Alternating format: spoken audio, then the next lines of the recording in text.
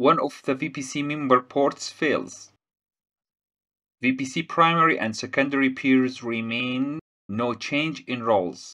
So the primary will still primary, secondary will keep the secondary role without an issue. Results in bandwidth reduction, but the connected device is still able to forward traffic using the other link. Here we have switch 3 lost the connection with the switch 2. So switch 3 still have connection to switch 1, link to switch 1 in order to forward its traffic. Keep alive port down. VPC peer keep alive link failure, link loss for example. VPC peer link is up. No VPC role change, primary still primary, secondary the same, no change. Status of the other VPC peer is known by the peer link.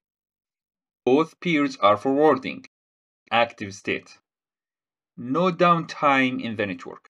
VPC peer keep alive lost, nothing will happen.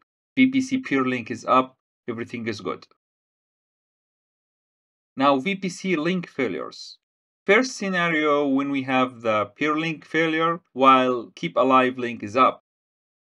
Keep alive is up, the status of the other VPC peer is known by the keep alive. Secondary VPC peer disables all VPC member ports. Traffic flows over the VPC primary only in this case.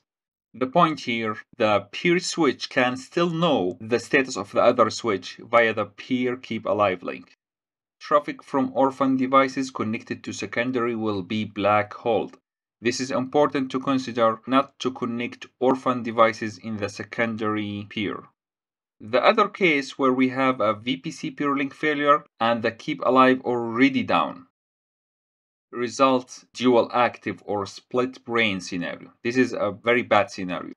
VPC primary remains in primary role and VPC secondary becomes operational primary. Result in traffic loss and uncertain traffic behavior. When links are restored, the operational primary, former secondary, keeps the primary role and the former primary becomes operational secondary. Other failure scenarios. Power outage with node failure problem. Power outage on both peers. Only one peer is restored. VPC peer keep alive never comes up because the other one still down, right?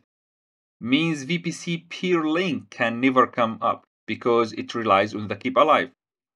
Means VPC member ports can never come up and servers are isolated. Another case, the gradual failure problem case. VPC peer link goes down. VPC secondary pings VPC primary and gets response. VPC secondary disables VPC member ports. VPC primary completely fails. This is really unlucky scenario. VPC secondary doesn't reactivate member ports and servers are isolated. So how can we fix this? The answer is using VPC auto recovery feature. VPC auto recovery feature allows the secondary peer to detect the previously mentioned failure scenarios. VPC primary is continually tracked over VPC peer keep alive. So the secondary will keep tracking the primary over the keep alive link. If peer link is down on secondary switch, 3 consecutive missing peer keep alives will trigger auto recovery. Peer keep alive failure at later time results in secondary promoting itself to primary role. Secondary reactivate its member port by passing consistency check. We configure the feature using auto recovery command. I hope that was clear and useful. Thank you for watching.